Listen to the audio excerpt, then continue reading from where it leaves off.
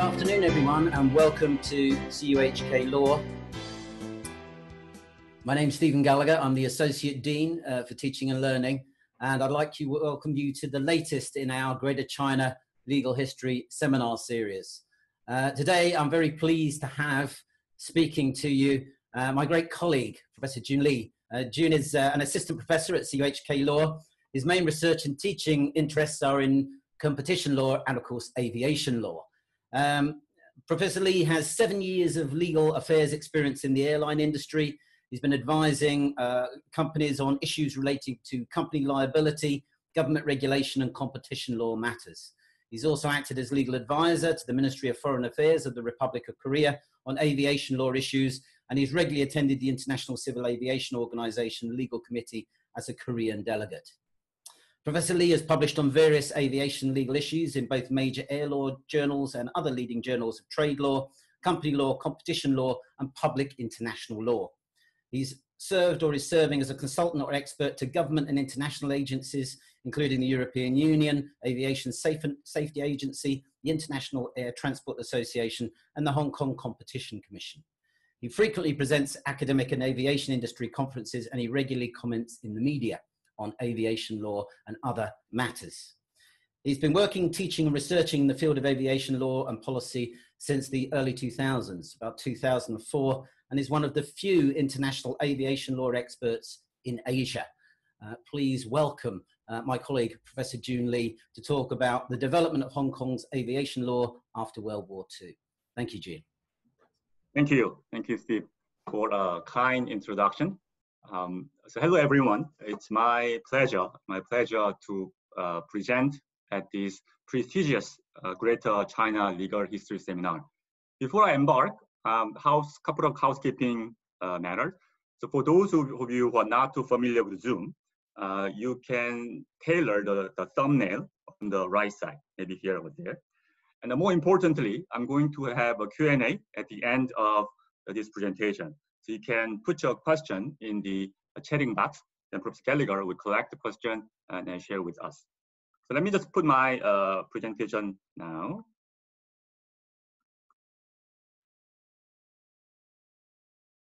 Okay, so this is how the story began. So our CUHK Law Dean, Professor Christian Wolf, dropped by my office several months ago, and he asked me if there's any topic I can present at the Greater China Legal History Seminar. As you can imagine, my top aviation law topics are generally cutting edge rather than historical. But he said no rush. In a way, so I wrote down in my planner, and in a way, he planted a seed in my brain.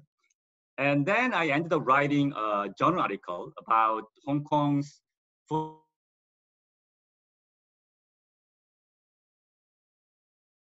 unfeed lamb and next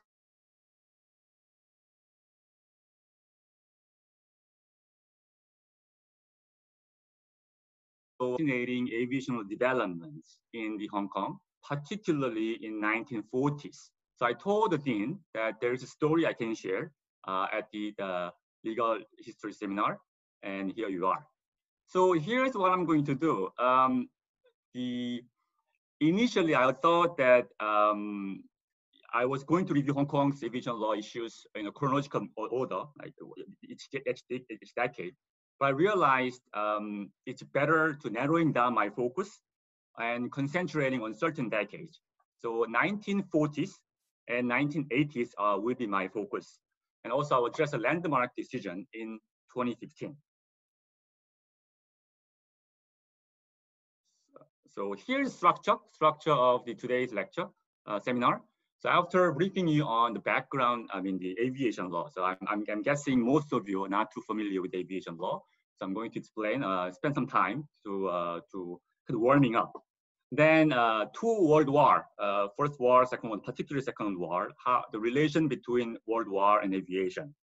Then I will look at the Chicago Convention that was adopted at the end of Second World War, and how UK's position was influencing Hong Kong back then, particularly in the context of cabotage and fifth freedom of the air. You don't need to know two concepts. I'm going to explain later.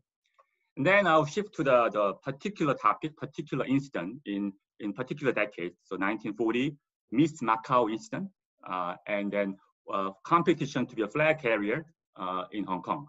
In 80s and 2015. So I'll conclude with some thought. And throughout the seminar, the three key legal elements I want to emphasize are market access, foreign investment restriction for airline industry, and criminal jurisdiction. So market in aviation is uniquely defined and uniquely permitted. So I'll explain the why and how foreign investment restriction played out, not only Hong Kong, universally. And also aviation is obviously has transboundary nature. So it creates interesting criminal jurisdiction issues. But let's face it, it's a Friday lunchtime. I really hope that to make this seminar as entertaining as possible. And I'm Korean. We're usually good at entertaining. So let's imagine. So 1783, you're living in France. And a friend of you just told you that there is going to be a flight. There's going to be flying, but it's not a kite. So you come and see. You went there and you saw that hot balloon is actually flying. And this is recorded as kind of first flight, which covered 2 kilometers, about 10 minutes. And this big breaking news received a huge attention. And later it was called by the royal family. Royal family, Louis XIV, and then his family invited this aviator, the scientist, to come to the palace to show that. And what they did was, this time, they put the 3 different animals, sheep, duck, and roosters. There's actually a reason why they include that one. What I heard is sheep has similar body, physical, the physiology with a human body, and dog is the one who can fly not too far. Rooster is the one who cannot fly high altitude, something like that. So anyway, they put them on board and then have a showcase. And then similar to the previous flight, they landed. 2 kilometers, about 10 minutes. Then obviously, you know that this Wright brothers, very first, the control and power and sustain heavier than air. So it was the kind of really the beginning of modern aviation.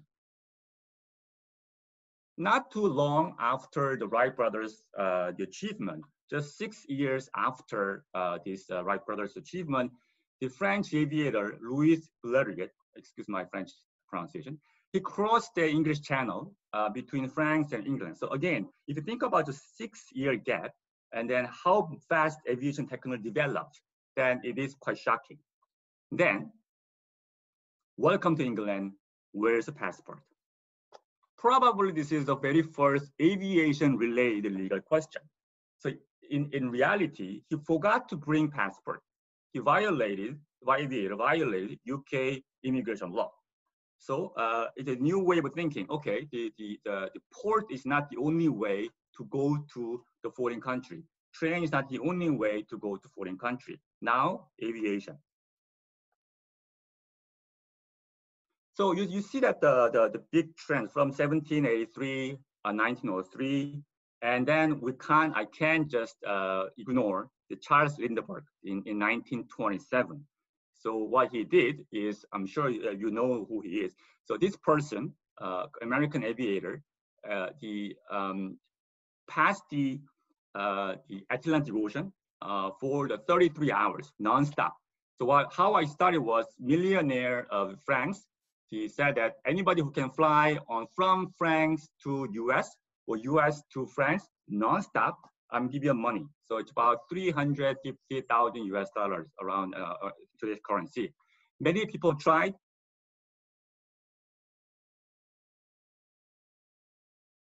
Tried a very different way. Instead,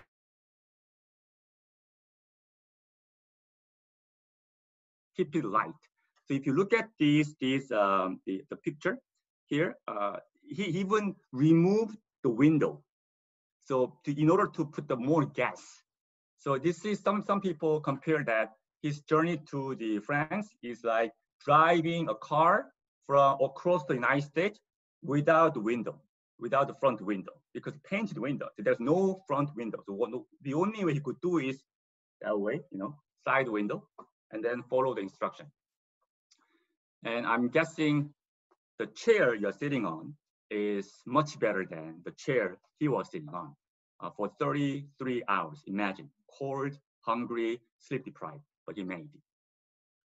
So you see that the development now, and then the 50s, 60s, 70s, I'm not going to detail, but the concept is that the aviation technology, aviation aircraft technology have been developed very fast. And 50, now you see that the framework, which is quite familiar with today's aviation. And then 60s, there's a competition between Boeing 707 and CUHK, the British Airways. And 70s, the Queen of the Sky, Boeing 747, which is most airlines are phasing out, still is up and running by some cargo airlines. And today, Airbus 380, the world's largest passenger plane. I like this picture particularly because I used to work for this airline, and this is Hong Kong, so it's like symbol. So final slide about the aviation. The impact of the aviation is significant, as you can tell. In 2018, this is number of passengers, the number of aircraft, airlines, and you see economic impact in terms of employment and the big economic benefits as a society. Of course, this is the data in 2018, and after this year, number of the airlines is changing actually. But maybe I can discuss a little bit about at the end of this seminar. So, in a nutshell, the global airline industry provides service to every country, and then it played an important role in creation of global economy. There's no question about that. And the airline industry itself is a major economic force, but also it is impacted significantly to related industries such as tourism.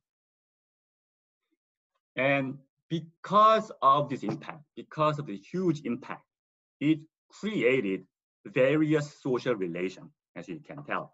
So it created something like billions of individual airlines, the passenger, also shippers, for using air transport. And we're talking about millions of individuals working in the airline industry. And they were talking about thousands of airlines, also some 193 states. The reason why I put 193 states is because it's a number of the International Civil Aviation Organization members. So of course there are more than 193 in the world, but the members of the ICAO, so from now I'm going to say ICAO, that stands for International Civil Aviation Organization, it's 193. So because of the various stakeholders, it creates a lot of different legal relations. So we're talking about billions of contracts, the contract between airlines, the agreement between states, contract between airlines sometimes are airline alliances. So it creates various types of legal relations. And one thing I want to emphasize is that we need international aviation law. As you can tell, air transport is inherently international. It's purely a lot of the transboundary the activity.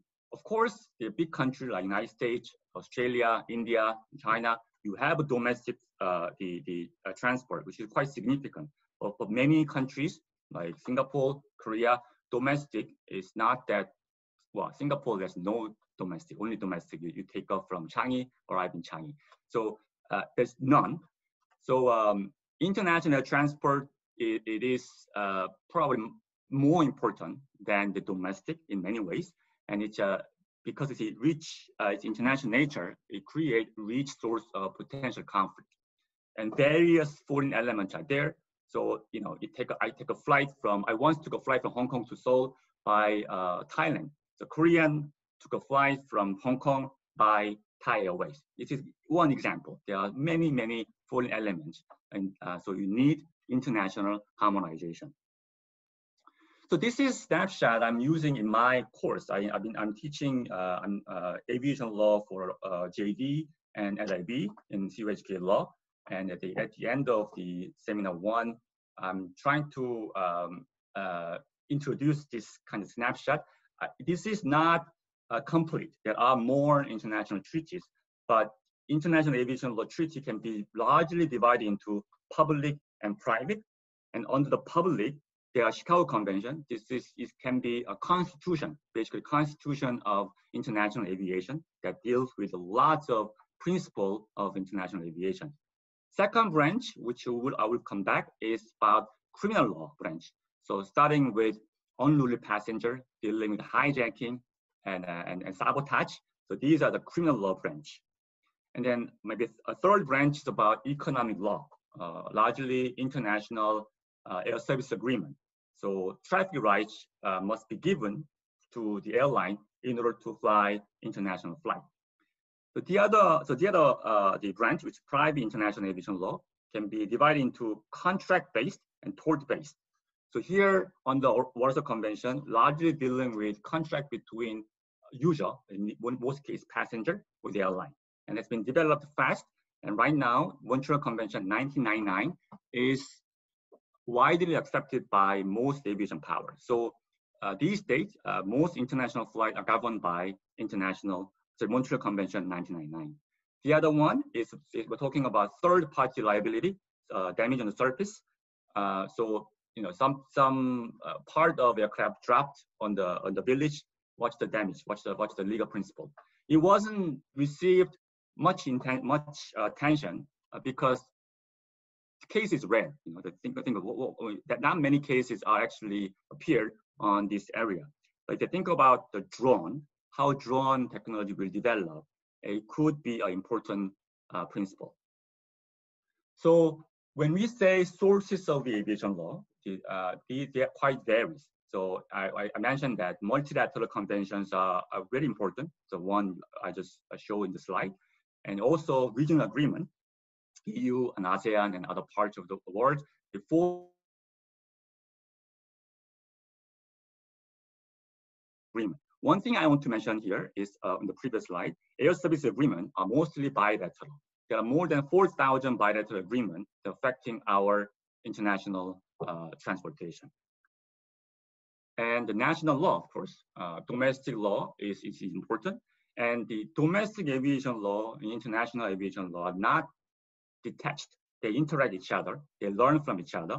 So national law regulation are important source of aviation law. And obviously, judicial decision, particularly in the private international aviation law. So what's the accident? What's the bodily injury? What's the compensable damage for during the flight? These are the rather than treaty, the judicial landmark case. They provided the way to solve the issues. And regulation made by private body, particularly IATA, International Air Transport Association, sometimes how to deal with dangerous goods, that kind of regulation made by private bodies, and it is understood as semi-source of aviation law. And contract between aviation, like I said, the airline alliance can be included in the contract. Right. So now I think I hope you understand briefly at least the background of the aviation law. What are the sources and how do you define the aviation law? Now I'm looking through the World War and how two World Wars affected aviation. So first World War started in 1914 and ended 1918. So here, one example I can explain is that during the war, the aviation technology marked tremendous progress, of course. And one the data I use quite often is over the course of the war, the countries involved in this war produced more than 1,200,000 aircraft, even more engines. Before 1914, it was number it's 1,000 or less.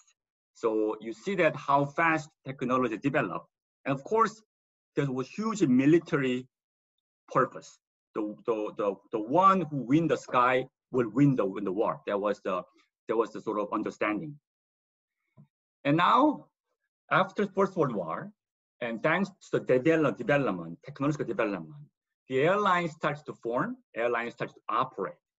So this one, this Imperial Airways, the British airline, the route from England, Australia. By the way, for this route map, I want to say thanks to Agnes, our librarian, because I couldn't go to the library. She copied this book. So I really thanks to Agnes. So here, you see that starting from London and arriving, final destination is Australia. But as you can tell, it didn't drop in Hong Kong. So Hong Kong was not included in the route.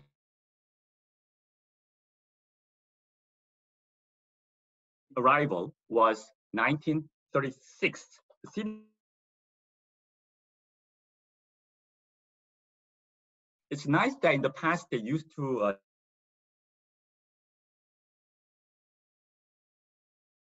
context. It's about name of the aircraft. So 1936, the Imperial Airways arrived in Hong Kong. This is the beginning of Hong Kong's aviation. And then here, 1939, you see there is Hong Kong was included. So from London to Hong Kong. And if you look at the route map more carefully, a lot of destinations are British colonies. And this is important because this was the reason why United Kingdom was taking sort of protectionist view during the Chicago Conference in 1944. They were literally stopping their own territory, which doesn't need any traffic rights from foreign countries. So this is an important point. And at that time, most of them used the seaplane rather than land plane, because Imperial believed that, at least in the beginning of 1930, 36, 37, land planes too dangerous. So they really looked at where we can land on the water. It could be the lake, it could be the sea. So using those seaplanes, obviously, there are challenges. One important challenge is the flying boat. Flying boats cannot operate at night because it was impossible to see the swells. So only daytime, they could operate only daytime. The whole journey from Britain to Australia was about 1 week. In 1939, when the Imperial started to go to Hong Kong, it was about 5.5 days. Again, only daytime. But this is a significant breakthrough if you think about the time it would take by steamer ship. So in the book I read, it took 33 days to go to Hong Kong by steamer. So 33 days versus 5.5 days. So it was a remarkable breakthrough. Then Second World War. So 1939 and 1945. In terms of technological development, you can't compare with the First World War. Second World War, its impact of Second World War is tremendously shaped maybe today's aviation.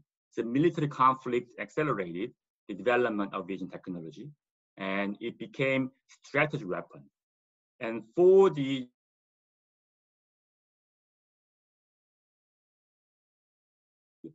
countries in the war have made was improving the size and range. I mean, size and range is everything about aircraft. Even today, if you think about the competitors, like narrow body and wide body. Narrow body, the big competitors are Boeing 737 and Airbus 320. They are the relatively same size, which can be calculated by number of passengers, space for cargo, also range, how far you can go. So about 6 hours, so that's about narrow body. You also look at the wide body. Now the modern aircraft like Airbus 350 and Boeing 787 Dreamliner, they are providing similar size and similar range. So size and range are basically everything about the aircraft, and there was huge development, improvement during the Second World War. And at the end of the Second World War, the government realized that this is important. We need something. We need a uniform approach. The United States President, then President Roosevelt, brought 54 allied and neutral states to Chicago to have international regulation. So because here only Steve and I have microphone, I'm going to ask my dear colleague Steve. So out of 54 allies, this is a quiz, there were 3 Asian states. Can you guess who they are? Thank you very much, Woon, for putting me on the spot with this one. Well, I was going to say China, Korea. Korea, thank you for your comment. I don't think it was possible. I'm trying to think again. Thailand? Oh, yes, yes. Okay, so what was the third one? I've got India. Ah, India. Of course, sorry. Yeah. Well, I'm aware. Thank you so much. So China, India, and Thailand were the 3 countries that were invited because, like I said, it was only the enemy states were excluded. So Japan was not. Japan was excluded. So 3 countries with a strong aviation power were China, India, and Thailand. Thank you, Steve. So now I'm going to talk about what was the topic, during the Chicago Conference, which resulted in making Chicago Convention. Again, I said it's Constitution of International Aviation. And then particularly, I will discuss cabotage and 5th freedom of the air. So this is a picture in the Chicago Conference, 1944. And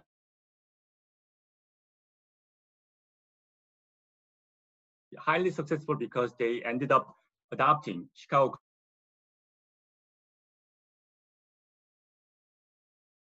Each state wants to offer its citizens access to international air transport. It is really important that by joining Chicago Conference, by joining Chicago Convention, states can allow their citizen and their company to the international air transport. And so there was strong reason to make the common denominator, so resolving baseline coordination problem. So then Chicago Conference is clearly represents in landmark in development aviation law, and now a convention is still fundamental source of law in the field of international civil aviation. But there was the challenge, there was conflict, very serious conflict that could have failed the Chicago Conference entirely. The conflict was the one between US and Europe, particularly UK, was about traffic rights. So clashing interest between US and EU was one on protectionism of coal, and then the other one is free competition. So the one who was in favor of protectionism was UK. The UK position is that, you know, aviation market should not be open to everybody. It should be calculated. You should be protected as a principle. And then as exception, we can give some traffic right between the two, but it shouldn't be open to all. Why? Well, a couple reasons is that Europe was in ruins. So it was not the right moment to open up the market. And probably most importantly, the one I mentioned that previously, UK was the empire on which the sun never sets. They don't need traffic rights. I'm just going to my colony. That's it. So I don't want to be interrupted by international carrier who can steal my market. So they said protectionism must stay in Chicago Conference. And also technological aspect. UK, US were winners. They won the war. But during the war, it was different in terms of the types of aircraft that they developed. While UK focused on fighter aircraft, US focused on the large aircraft. So if you use the fighter aircraft for commercial aviation, you only have one passenger. So that's not possible. For US, they developed industrial capacity to build a larger aircraft during the war. So they're basically transporting the soldier to the war zone. So and economically, they managed to exit the World War unharmed.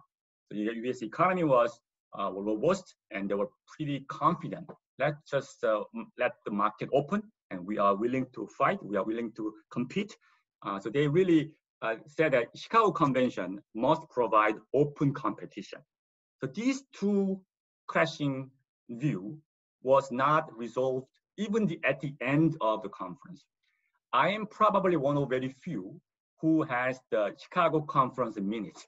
In my office, there's a Chicago conference minute, which I photocopied from Dr. Michael Milde, who was my mentor and who used to work for ICAO for a long time.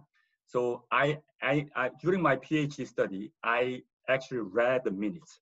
And then when I was reading minutes, I realized that this particular issue took about 30% or 40% of debate.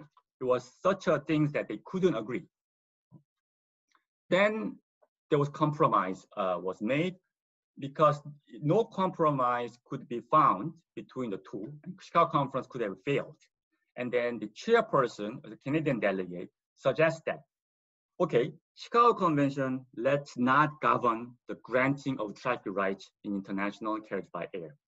So it will be subject to two different separate treaties, which is the International Transit Agreement, International Transport Agreement, but not in Chicago Convention. So let's finish Chicago Convention. Or you just leave it to the bilateral agreement. The reason why I'm saying they leave it to the bilateral agreement is because at the Chicago Conference, the drafter made the template of bilateral air service agreement. So they already thought that this matter will be discussed by two states rather than multilateral the convention. So deal was made. I mean, I think it's a very important point. As Steve said, I was fortunate to attend the multilateral aviation law discussion in ICAO. And I realized that it is impossible to make everyone happy. It's impossible. But at least it's possible to make everyone not unhappy. So I mean, kind of neutral. Okay, there's no winner, but there's no loser. Then everybody is sort of fine. So I think this is a compromise suggested by Canadian delegate. So here I'm going to talk about a little bit about some aviation context in cabotage and fifth freedom. So cabotage concept was coming from maritime practice. So this is about transport of goods and passenger between two places in the same country by foreign operator. So for example, if Cathay wants to fly from Seoul to Jeju, Jeju Island is a pretty popular island in Korea. That's two Korean cities. That's not allowed because that's cabotage. So cabotage itself means that the foreign aircraft can transport to the foreign the city. So if Cathay can fly between Seoul and the Jeju, London to Manchester, LA to New York, that's cabotage. But normally cabotage is prohibited by domestic law, and there's a misunderstanding that cabotage is prohibited in Chicago Convention. But for those who are familiar with aviation law, even them, they sometimes misunderstood. But what Chicago Convention Article 7 does not prohibit. What they say is contracting states have a right to refuse. So it's not automatic prohibition, and country can say no. What's more problematic is if state wants to allow cabotage, then you can't do it selectively. You need to do it, you need to open up to everybody who wants to do it. So that's kind of problematic provision, even today. So that's cabotage. And it was discussed in the Chicago Conference, and obviously UK, who has many colonies, they wanted to keep it. Prohibition into cabotage is good for me because then UK airlines can take advantage of the massive colonies. The other one is fifth freedom. So fifth freedom, I don't think you can get the idea by this quotation. I mean, this one is coming from the transit agreement, but let me just explain by the map. I mean, you are taking aviation law seminar. So by the end of the seminar, you should be able to explain the 9 freedom of the air. And so let me just go step by step very quickly. So first freedom of air is about freedom over flight. So no commercial thing is involved.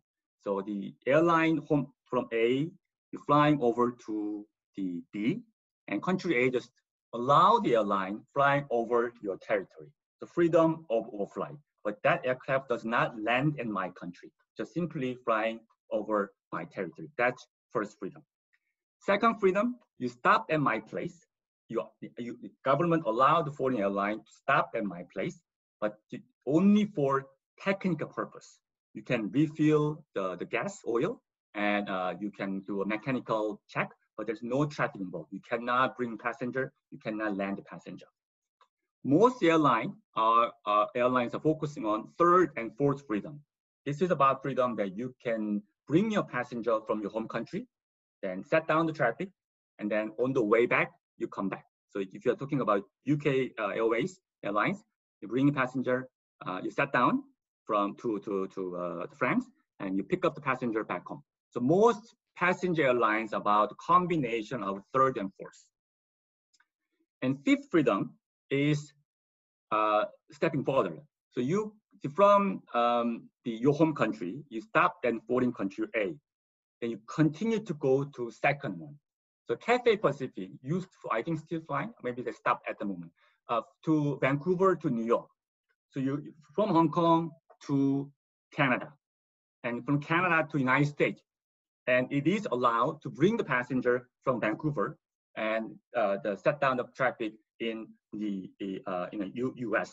So this one, as you can tell, you may feel that opposition from Canadian carrier and US carrier. They might say, who are you? Why are you taking?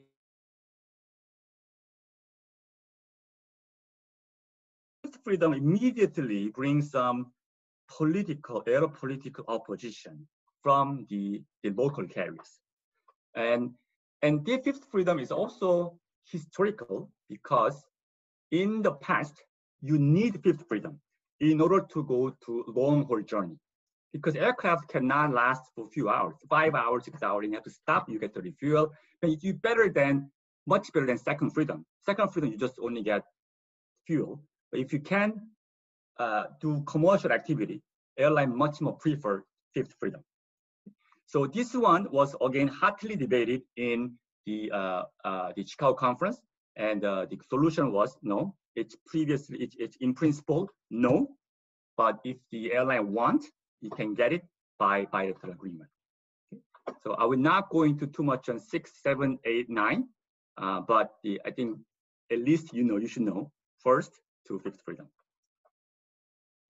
So by that, I think you can understand that why Imperial Airways and British Overseas Airline Corporation, the BOAC, two British airlines in 1930s could manage to transport passenger from UK to Hong Kong without interruption, no competitors, because it's cabotage, and fifth freedom was not allowed.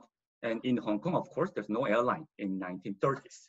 So two airlines managed to transfer from to London to Hong Kong without any interruption. Right, so now I think I'll look at the particular topics in Hong Kong. So 1940s start. And so Miss Macau. I mean, when I heard this story from my co-author now, the Anfield, I thought, he said the hijacking case, Miss Macau. So I thought, okay, there was a beauty contest winner, Miss Macau, and she was kidnapped during that. That was my initial thought. But it turned out no, it was referring to this aircraft. The nickname of this aircraft was Miss Macau. So July 16, 1948. 4 armed Chinese men hijacked Miss Macau and Catalina seaplane operated by Macau Air Transport Company. So operated by Macau Air Transport Company, but leased by Cathay Pacific. So the aircraft was actually registered in Hong Kong, but leased them and operated by Macau Air Transport Company. So this incident resulted in aircraft crashing in Zhuojiang River estuary and killing all but one of the plane. One of the passenger who actually was one of the hijackers. And this one is recorded as the very first hijacking of a commercial aircraft. I mean, there were hijacking cases previously, before the 1948, but it was about the general aviation. So one private jet, private aircraft was was hijacked by the robbers. But for the commercial aircraft, this is recorded as the very first hijacking case. And for next few slides, I was hugely benefited by Charles Zhao. I think he is working for Hong Kong Airlines, and he wrote a really interesting article in the Aviation Security International. So I really like to thank him. And here is, as I looked it up, the South China Morning Post and the flight no return. And I said before that the date of hijacking was July 16th. And look at that. The day is 18th of July. 2 days after the incident, they still don't know what was going on. And the fact was the aircraft was missing, but they didn't know where even. And then the couple of backgrounds were, first of all, the rich passengers. Passengers were rich. And why? Because Hong Kong was prevented from importing gold, but Portuguese Macau was not. So lots of passengers transferring between Macau and Hong Kong were carrying gold and or carrying cash to buy the gold. So it was, of course, I mean, from today's perspective, you can see that it's all first-class passenger. And first of all, the fact that you can take airplane in 1940 already means that you are rich. And then particularly Hong Kong and Macau context, the gold played a really important role. So the loss of aircraft wasn't immediately realized when plane didn't arrive as scheduled in Kai Tak. So from Kai Tak side, they're waiting for the aircraft, which didn't arrive. And what was going on? The next day, then communication technology was very premature, of course, using Morse or something like that. So they couldn't realize where. And later, the one survivor was found, Mr. Wong Yu, by the fishermen. And the unconscious survivor, Wong Yu, had been brought ashore by 2 fishermen. Then later, the wreck of plane was found 16 kilometers northeast of Macau. And this is the wreckage of the aircraft. Then interesting development was found. After completing the salvage work, aircraft was sent to the police. I mean, nowadays there's a separate aircraft accident investigation board. So each country, including Hong Kong recently, you now have the accident investigation body. So they are very skillful and they could find the reason. But of course, back then there was no such thing. The police looked it up and then they found that the clearly visible bullet holes on the inside wall of the aircraft. And 2 bullet cases and 1 unfired bullet were also found. And more importantly, autopsy report said that the co-pilot, 1 passenger had been shot. So it's clearly something was going on. Now, in the meantime, the sole survivor, Mr. Wong, some people say the Wong, some people Huang, maybe I don't really know, but that's some reports said WNG, some people said HUNG. So in this analysis, police found that his explanation is too problematic. It's not consistent.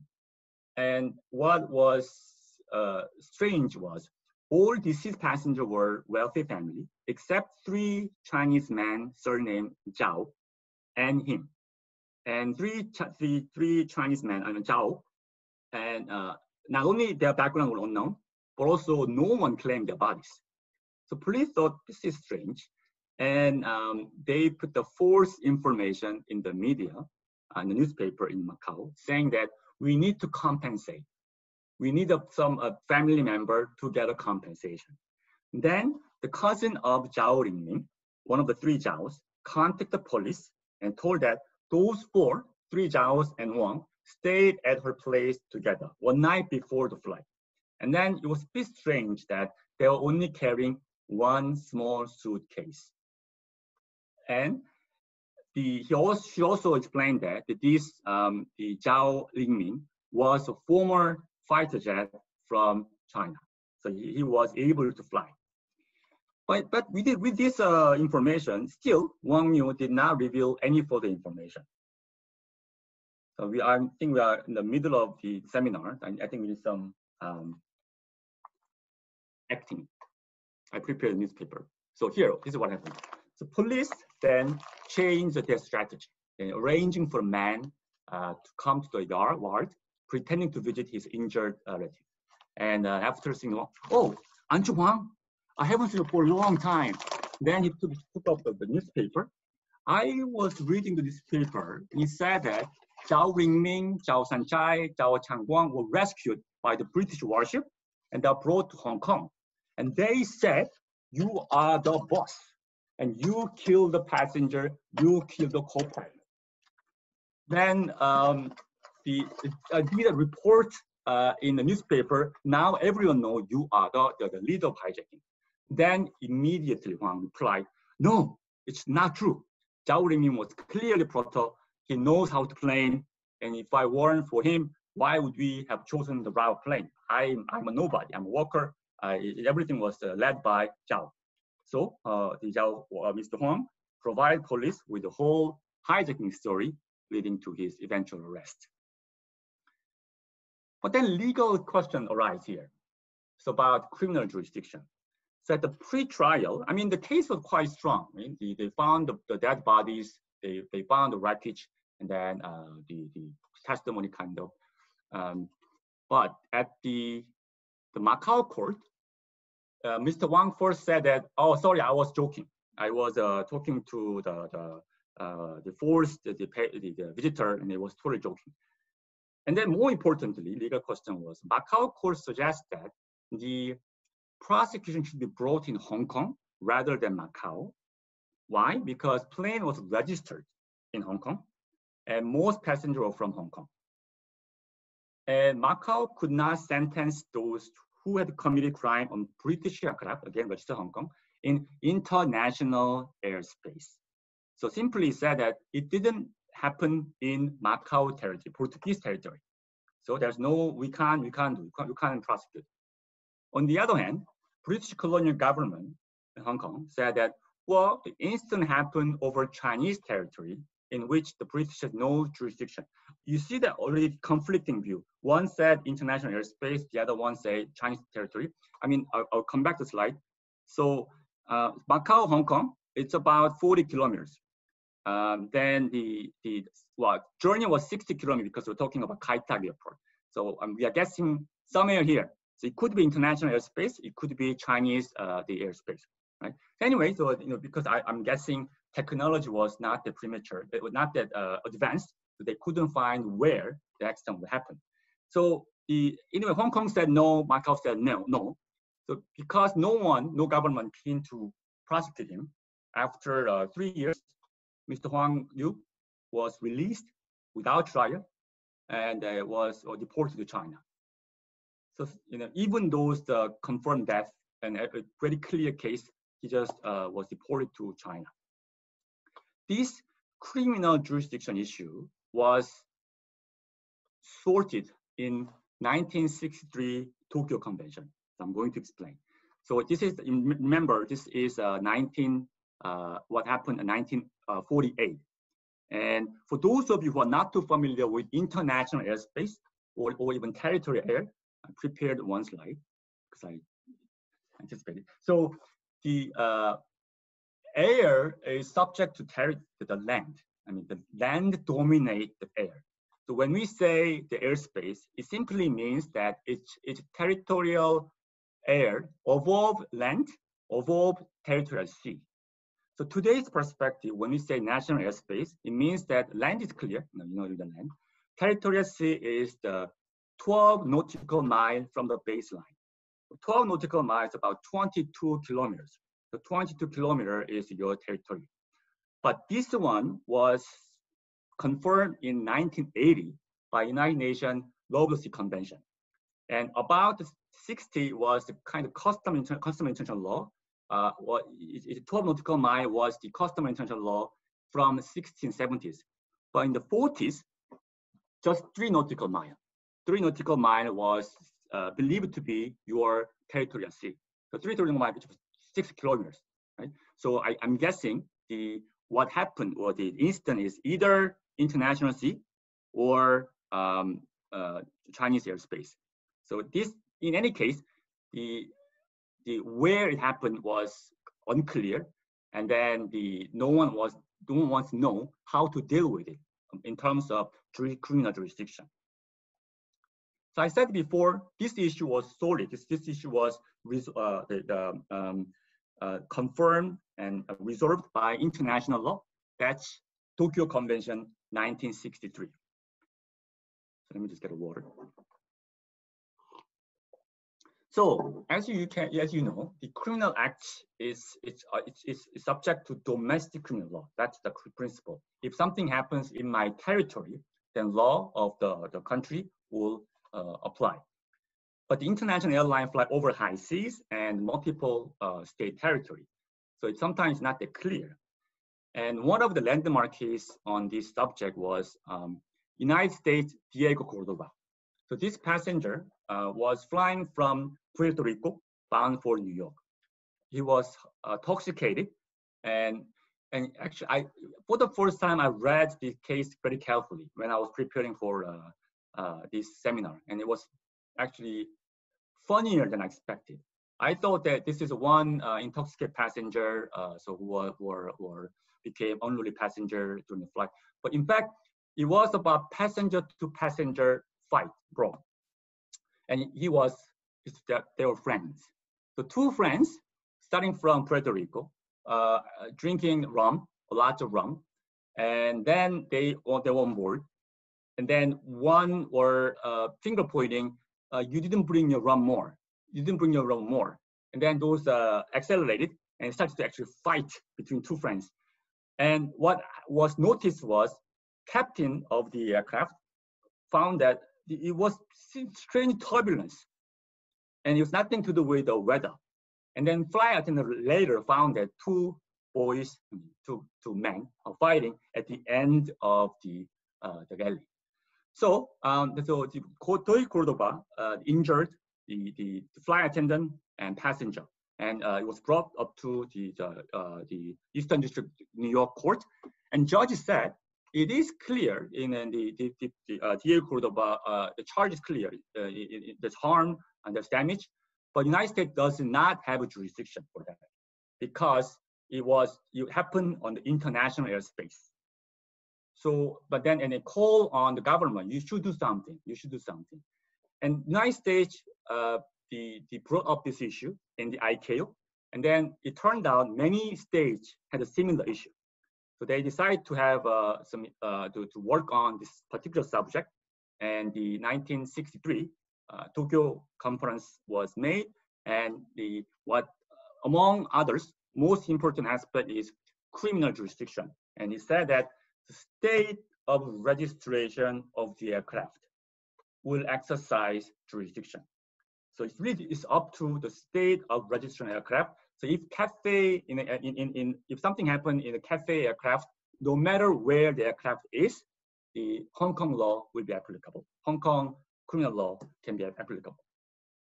So it kind of solved the problem. But you may think that, what about the situation where CAFE was parking in the United States and the closed door on the taxi, something happened. Then in that case, we call it concurrent jurisdiction. The jurisdiction doesn't need to be only one. It could be two or even three. But then diplomatic channel will solve which country will exercise the jurisdiction. But what was made very clear in Article 3 of Tokyo Convention is, if something happened international sea, then the state of registration of aircraft will exercise their jurisdiction. So using this example, go back to the Miss Macau case, then the Hong Kong should have the exercise the jurisdiction. But we also have, remember the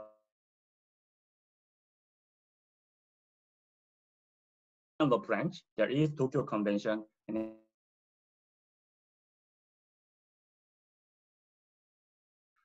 in Hague Convention 1970 is particularly deals with hijacking cases.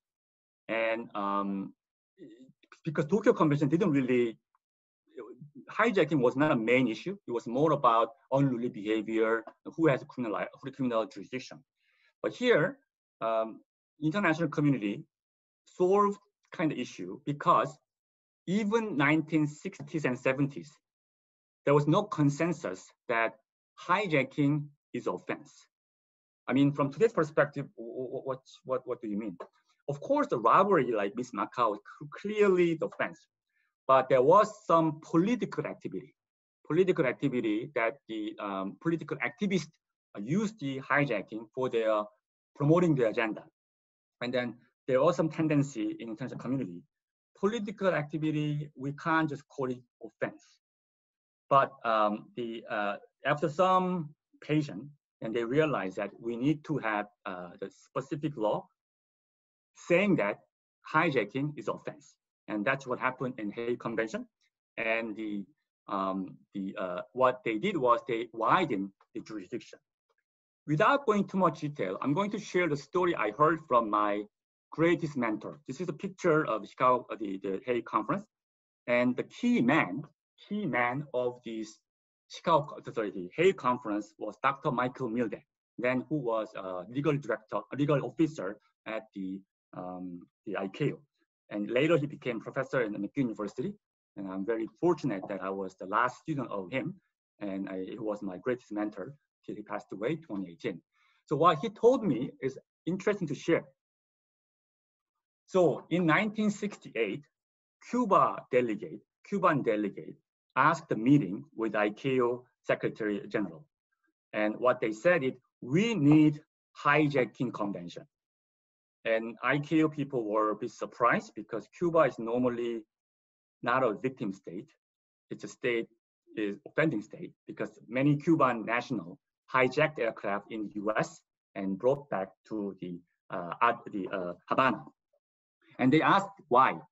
One, we don't like the image of hijacking state. I don't like the Cuba is hijacking state. That's bad. And number two, and many cases we need to refuel. So we don't like it. So please make a specific law that say hijacking is offense. So with the Cuban support, IQ started to study. Then they ended up adopting Hague Convention. Right. So the last point in the 40s. By the way, the number of slides is 72, and I'm going to say exactly 72 minutes. We're on the right track. So please, to remember, we will have a Q&A. So please give a message to Steve. So competition to be a flag carrier British Hong Kong.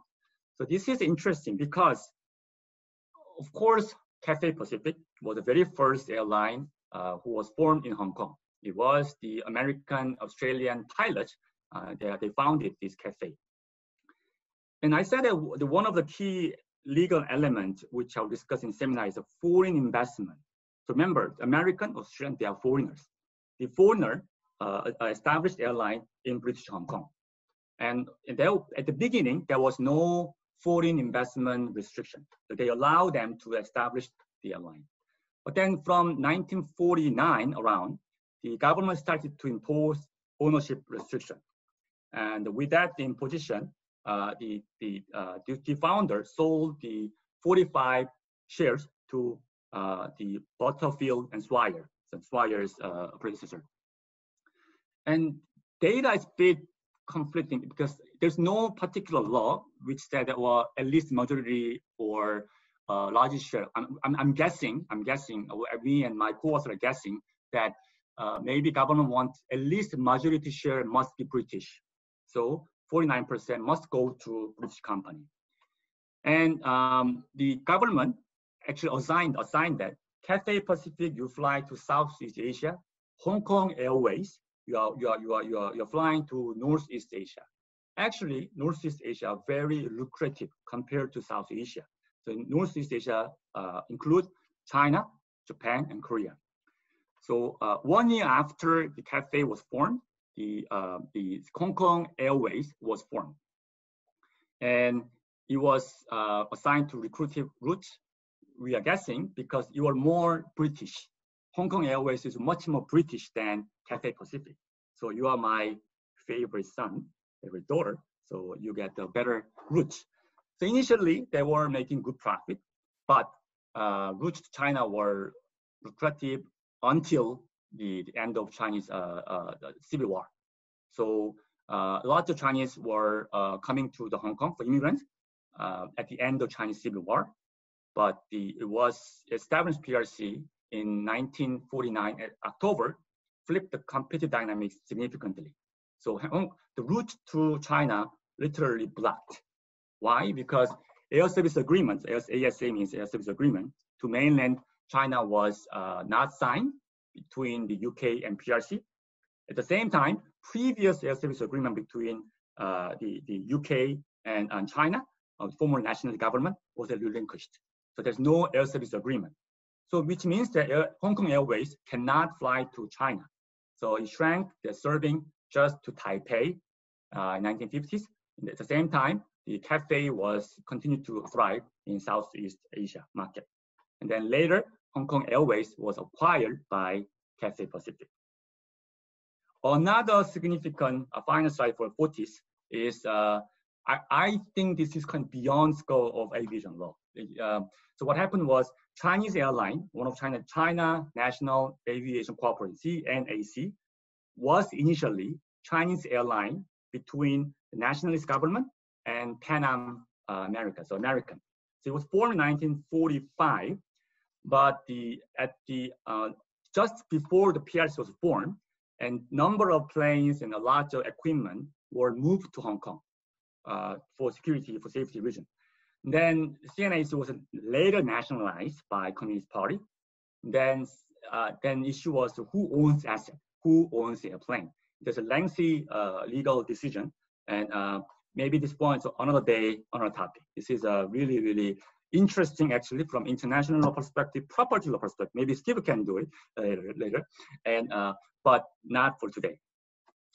Okay, so now I'm looking at 80s after drinking water. So you start with joint declaration, of course. The 1984, as you know, there was a big day for Hong Kong. And in the section 9 of the annex, they were saying that Hong Kong SAR shall maintain the status of Hong Kong as a center of international regional aviation. Actually, the background of this, I learned a lot from Professor Albert Chan last our seminar, so it was good to attend that. And in this one was little bit added in the Beijing Law, Article 128. So still said that Hong Kong should be the center of international regional aviation. I looked at the Hong Kong Beijing Law and realized that two sectors that Beijing Law explicitly mentioned that it must be centered, so finance and aviation. So to me, it's knowing that the Beijing Law is a mini constitution, it's remarkable to say that in Hong Kong must be the center of aviation in the mini constitution level. So briefly, I will just explain what was included in civil aviation section in Beijing Law. So for the traffic between PRC and Hong Kong, it will be governed by PRC. For the traffic between Hong Kong to other states, it will be governed by Hong Kong SAR.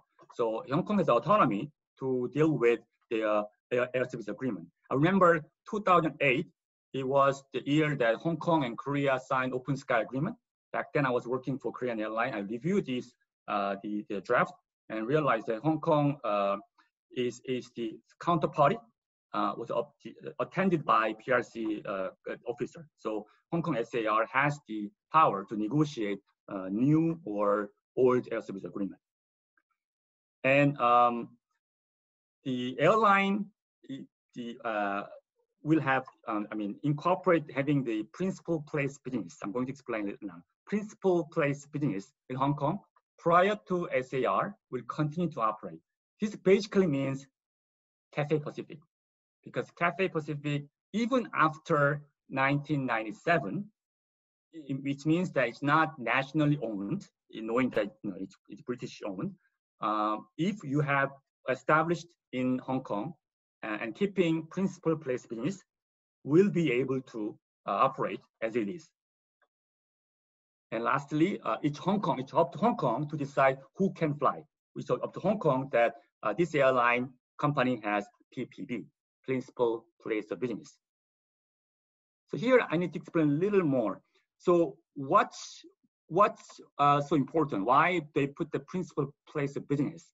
And I need to say from comparative aspect, because most country have the other restriction saying that substantial ownership and effective control. So let me go to the next slide and I'll come back. So this is the empirical study, and then one researcher, they looked at the 121 countries, and they looked at the ownership restriction in the airline industry. A vast majority of them put that at least majority, 50 plus share must be owned by local, national. So that's actually straightforward. Ownership is straightforward. It's about number. What's not that easy is how to assess control, effective control. So most countries, they put both ownership and control. Well, control can be assessed by nationality of the chairman, CEO, membership, or board member, but it's not that easy. So anyway, in Hong Kong, it doesn't have it. In the Beijing law, you only say incorporated Hong Kong and PPB in Hong Kong. And you can ask, why PPB? And we thought, why? So here's why. Well, not confirmed why, but quite a solid assumption, I guess. So reason objective behind the switch to PPB. So remember, before 1984, there was ownership restriction. So we don't know which number, but there was certainly numeric restriction. But in this joint declaration, they switched to PPB. And one argument is that PPB served to protect the incumbent player, Cathay Pacific. And Hong Kong then Financial Secretary, Sir John Bramlage, was a Swire veteran who was the former chairman. I don't want to say this is corruption or something. I think this is a quite pragmatic approach. It totally worked well, and Cathay served Hong Kong well. So in order to save Hong Kong, to keep the government structure as it is, it was really a pragmatic approach to put the PPB in Beijing law. And 1 year after, Dragonair was formed, and I like the website that I got this photo, yesterdaysairlines.com. So in this website, explained all the defunct airlines. So I got this photo, and Dragonair was interesting because, okay, right after the joint declaration, they thought opportunity is there in Hong Kong. So the Hong Kong businessmen, as well as Chinese state-owned enterprise, they worked together, and the ambition was to break Cathay monopoly in Hong Kong. And Dragonair had its ownership under scrutiny because Hong Kong government made it very clear, we will apply PPB from 1997, not now. So you still need to apply the ownership restriction, which is a British majority. So they switched the shareholding within the group to those who had a British passport. And government in the beginning, they gave some support to idea of one route, one airline. So for one route, one airline must be transported, and the most lucrative route goes to Cathay. And then eventually 1990, it was acquired by Swire. So very final, the topic, subtopic now. So again, I'm keeping on the track. So I want to talk about one case. That's a 2015 JetStar Hong Kong case. So this is one media reaction right after JetStar was rejected by Hong Kong's ATLA, which is an air transport licensing authority. So in mid-2015, ATLA rejected the application by JetStar because they wanted to set up the joint venture airline in Hong Kong. And their big goal was that, well, they have a joint venture airline in Singapore, Vietnam, and Japan. So it'd be nice to have one in Hong Kong that can cover Greater China. But it didn't work out. It didn't work out because they didn't meet the PPB restriction according to ATLA. So as I said, there's no definition. There's no definition of PPB in Beijing law. So in this decision, the ATLA looked at the case law, US and UK case law on the PPB, and they interpret that PPB must be interpreted in a way, a place of having nerve center. And despite the fact that JetStar Hong Kong, the majority share, CEO, business operation are all in Hong Kong, ATLA view that main decision making will come from other places, probably Australia. So it won't be, Hong Kong won't be nerve center of JetStar Hong Kong, and rejected the application. To me, it sounds like interpreting effective control, because principal place business has been interpreted comparatively liberally in different places, such as Singapore. Singapore has JetStar Asia, and corporate structure is quite similar to JetStar Hong Kong. But JetStar Hong Kong, Asia is working and flying. Of course, there's no legally binding nature that each country should comply with the same definition of PPP, but that's one observation. Last observation of this case was that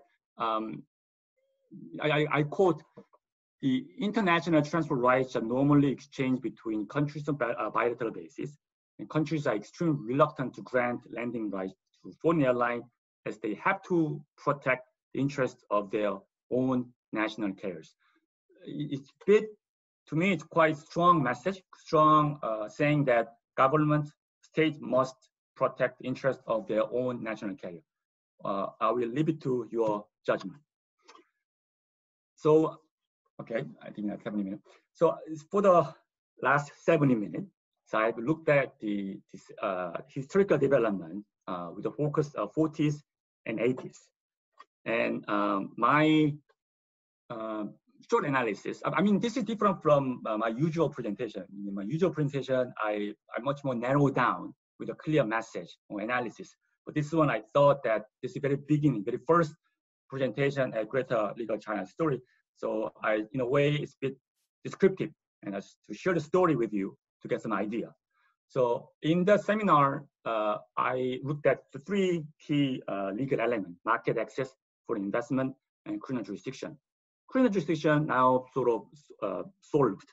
In my view, Hong Kong has been quite liberal in the market access, but foreign investment restriction was there, not as liberal as market access, I would say. At the same time, I don't want to say simplistic approach, liberalization is good, protection is bad. No, you can't do it. The policy is a neutral concept, and each country has to decide depending on your priority. So it's difficult to say, I don't want to say generalize, but that's one observation. Hong Kong is quite clear on market access liberalization, but for the foreign investment restriction, not too much. So very final slide. Of course, 2020, we are presenting a completely different picture. And airline industry has been always vulnerable to external factors, but you can't compare anything with the COVID-19. At the moment, me and my colleagues are talking about having another conference, I mean the seminar, maybe next month, about the particular subject, the aviation industry in COVID-19. So stay tuned. So with that, I want to say thank you. 감사합니다. Thank you very much, June. An excellent seminar, really interesting, many different things. I've already got some questions. If people do have questions, though, please chat them into me and I will ask June. I was very pleased, by the way, that you described the British as pragmatic. I think we're very proud of our pragmatic history. Thank you for that. One thing that to me, and this probably shows my ignorance, the use of the word hijack. When did that begin? Because why didn't they just talk about piracy with the Miss Macau case? Yeah, good point. And it's different interpretation. So what I heard from my mentor, Professor Milde, was piracy. Some hijacking is not always piracy, and hijacking is obviously media term. It's not legal term. So there was actually debate that the official name of Hague Convention, which unlawful seizure of, that's too jargon. It doesn't, you don't understand that means hijacking. But, well, sorry, I don't have a clear answer why it didn't take piracy, but what I heard is that some hijacking is not necessarily piracy. That was what I heard. Okay, thank you very much. That was my ignorance. I'm getting questions in. Some of them are quite long. If you could try and compress them, because the chat function, I'm afraid, makes it, let me see if I can widen out a little bit. Right, okay. Is effective ownership similar to PBP? So I would say that one, effective control is narrower than, at least is narrowly interpreted by many other jurisdictions compared to effective control. So effective control is more broader than PPP. Okay, thank you. Now we've got one on the Cape Town Convention. Hong Kong only registers interest through the company's registry, which give notice to third parties. Shouldn't Hong Kong fall in line with international practice, like mainland China, party to the convention, using the international register for registration? Yes, I'm trying to guess that who wrote the question. And he was my good friend and contributor to the book I'm editing. So I absolutely agree. And also I have to say sorry because my aviation law snapshot doesn't include this important aspect, which is Cape Town Convention. And I can't agree more that, well, the person who asked the question knows more than I do. But when I followed his presentation at the conference we organized, CUHK LAW organized last year, I was very convinced by his argument that there's no reason why not ratify the Cape Town Convention. Okay, we're getting some more questions in. They seem to be quite specific at times like this. I mean, I think they're all interesting. So we've got one just saying, I'm an aviation geek and thank you very much for a wonderful presentation. We've got one from a pilot who's asking about any future cooperation between Asian countries to develop an organization like the EASA, the European Union's Aviation Safety Agency. Do you think there might be something like this?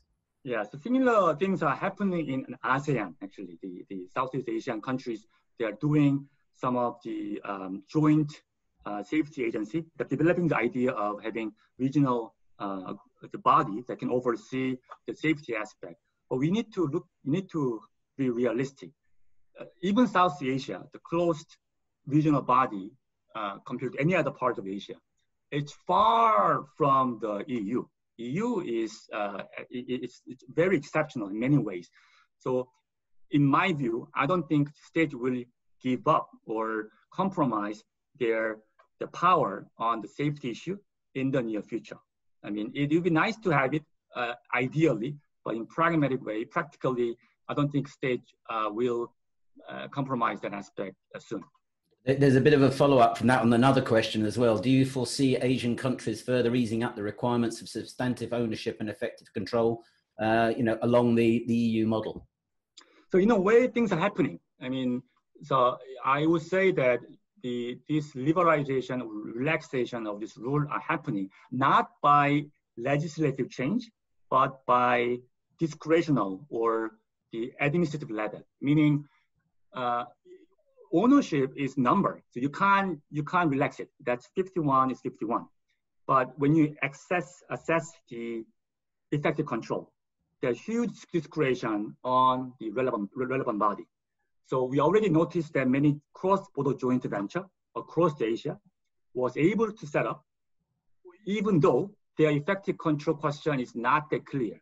So for example, AirAsia Japan or AirAsia Thailand, yes, the majority share goes to local, but minority shares are AirAsia in Kuala Lumpur.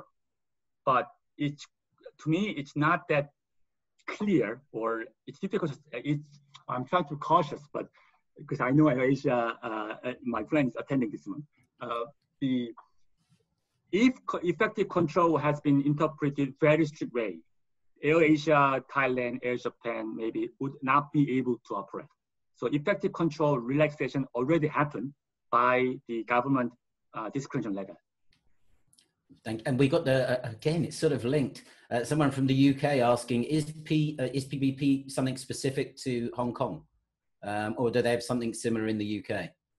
So the decision that Attila adopted was they looked at landmark cases from UK and US, but not necessarily aviation context. They just looked at the company law context and then applied the nerve center rules. So one of my commentary after this decision, me and my co-author wrote a commentary, and my opinion was, it could have looked at the European law, which was including PPB in the context of aviation. So that particular regulation to me was very clear cut and compared to other common law cases. Good. I should be saying PPB as well, not PBP, shouldn't I? Also, one more to do with the history and the development of Hong Kong's law. You know, the inclusion in the basic law of a provision to say that Hong Kong should be the center of international regional aviation. Can you give a bit more on that? Why you think that was so important, or why it was put in? I think, okay, without knowing too much context then, my guess was they noticed that both parties, well, like three parties, let's say, Hong Kong, the UK, and then China, view that the developments that Hong Kong made in 70s were remarkable in terms of aviation. It was already regional hub in 70s, and they wanted to keep it as it is or develop more. So clearly mentioning it in basic law, I think that can be a sort of goal that the politicians or industry can follow. But to me, it's actually an interesting question because to be the center, to be a center of aviation, what does it mean? Does it mean that you will have a #1 airline? You will be totally open to all. So as many as possible, anyone who wants to fly to Hong Kong, let them fly. Is that what you mean? So how to interpret the center of the international, that's an interesting topic that need more consideration. Okay, good. A very, very topical one. What's your view on national subsidies for airlines? Yeah, this is one thing that makes me busy. And actually, I wrote about the airline subsidy a couple of years ago in a different context. The main reason was the 4 years ago, there was a huge debate between Middle Eastern carriers and American carrier over the airline subsidy. And my analysis of that was, you know, there's no legally binding agreement that prohibits state aid to airline. There is state aid, the agreement on the WTO level, but excluded services, including air services. So that's not, it cannot apply to airline. Only relevant law is the EU level, but that only applies to European carriers. So it doesn't apply to other airlines. And then how to apply the law is also problematic because you need to quantify damage. If there is so finding the subsidy is one thing, and then calculating injury is another. You can't calculate the injury by the state aid. So short answer is, state is exercising their sovereignty. There's nothing that can prevent that the sovereign activity. But what's clear is that it is creating distortion. It is creating distortion on the international aviation market. Some airlines are receiving a lot of money, and Singapore Airlines is a good example. Not only money from the government, but also as a large shareholder, Temasek is helping the Singapore Airlines. And this is, you can't compare this support with any other airlines. So obviously it will create level field, you know, the unlevel field, the issue, level playing field issue. But I really want to say that there's no legally binding agreement that prohibits such state aid. Okay. Is the cabotage rule still relevant? I found that, you know, this, well, yes and no. No, because more airlines are doing airline alliances. So instead of you are going to your final destination, you work with partner airlines in foreign countries. So Cathay, if you want to go to Jeju from Seoul, you work with the Korean carrier. I heard very interesting news from the Americas. The Alaska is now promoting Singapore Airlines flying to Alaska, then continue to fly to Houston. So the logic is Singapore Airlines is a flight from Singapore, Manchester, and Houston. So remember the second segment is Fifth Freedom as we studied. So they're using Fifth Freedom from Singapore, Manchester, Houston. And Alaska is telling the Singapore Airlines, come to Alaska, Houston. For the second segment, we as a state government will try to persuade federal government. But there is a legal problem, like I said, the Article 7 of the Chicago Convention.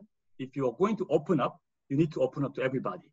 So cabotage, it's less important than in the 40s, but still carries some weight. We got some more on the present situation and the future. You said you and colleagues will be getting together for future events to discuss the impact of the virus and everything on the airline industry. But we're being asked, what, just as a snapshot, what is the future of the airline industry in Asia, and particularly things like Thai Airways and things like this, Thai Airlines? So I'll say this, the book chapter I just completed with my co-author, Michelle Lee. In the book chapter, I wrote that keywords are nationalism, consolidation, and regionalization. So nationalism was always in the airline industry, forever. But not just nationalism, but also nationalization. So government is trying to nationalize their flag carriers because, at the moment, without state aid, airline cannot survive. So there's justification to get money from the government. But government cannot do it too long. And so they are going to narrow it down, just pick one flag carrier, and then they're going to put their money on it. So we will see a lot of nationalization, which is against the trend for the past 20 years was privatization. Airline has been largely privatized for the past 20 years, but maybe the trend can be reversed. That's one. Number two, consolidation. But remember, consolidation has a problem because cross-border consolidation is not allowed because of ownership and control restriction. So in order to allow those cross-border consolidation, maybe some government can relax those ownership and control restriction for allowing foreign investor in their local airlines. Okay, and I think we've got a question here where someone's looking for some investment advice because they're asking, are there any airlines that are going to leverage this situation and actually come out of it a bit better than the others or take advantage? I think this is a time for reform, really. A lot of experts are saying that post-COVID-19 is going to be different for many, travelers and airlines, and there are some extreme measures that are taking place at the moment. But at the same time, I believe that there are traffic that can never be replaced. There's certain traffic that can never be replaced, even by Zoom technology or the replacement of other things. Still, some core demand will not go away. That's my observation. Okay, we're getting some more questions coming in, but I think we're actually sort of at the end of time. One question said, have you got any time to explain the 6th to 9th freedoms? I'm afraid I don't think you've got the time, I'm afraid. Well, you can come to my class.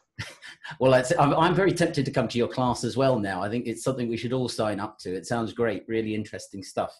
Hopefully my colleague Connie will be putting up some pictures very shortly of some upcoming events so we can publicize to you. But I need to say thank you very much to my colleague, Professor June Lee, for an excellent Greater China Legal History seminar, and very appropriate because it's the last in this 5th anniversary year, which has been a record-breaking year in many ways for the seminar series. My colleague, the Dean, Professor Lutz Christian Wolf, myself, we're immensely grateful to all of you who've supported us, all the speakers, and of course all of you who regularly participate and sign up and have joined us and joined other events.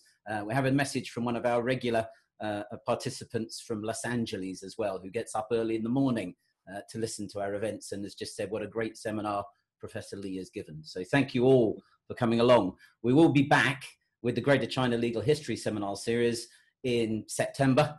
We've already got some great speakers lined up, and we'll be letting you know about those as soon as possible so you can get ready.